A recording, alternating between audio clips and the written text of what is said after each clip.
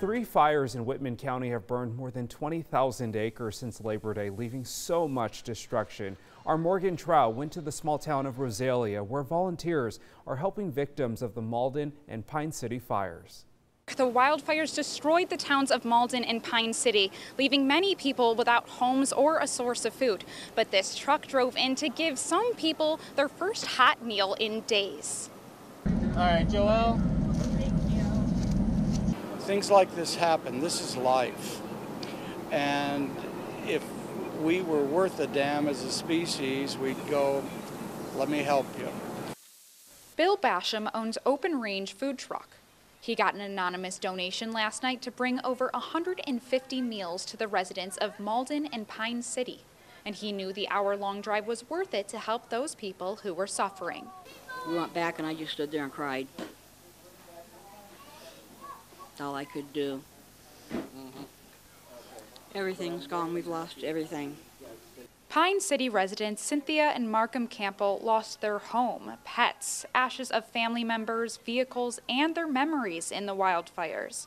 They are saying they are surviving through prayer, and as they came to their church today, they were hoping for a sign, one that Basham might not even realize he showed. It shows the grace of God. He's helped us a lot. Although we've lost a lot, we have still been blessed. It's a game changer.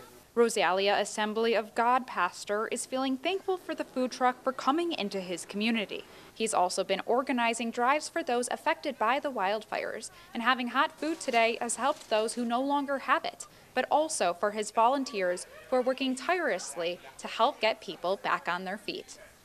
And it's just overwhelming how the response has been, and it gives me faith in humanity again. This has made a huge difference. Huge difference. People's lives are being changed because of their generosity. But we'll feed until we run out of food or money. People need help right now, and let's do it. Open Range is hoping this will be the start of a new trend, with people donating restaurant services to come out to Whitman County. But if you have any supplies that you wish to donate to the church, all of that information can be found on our website at crem.com. Reporting in Rosalia, Morgan Trout, KREM 2 News. And another great update to share with you. We're learning tonight that No Lie Brew House has helped raise $29,000 for the families of Pine City and Malden. Their goal is to reach $50,000 for the Fire Relief Fund. To donate, they ask that you send payments to their address there, and that location is there on your screen. Love to see what people are doing to help our neighbors.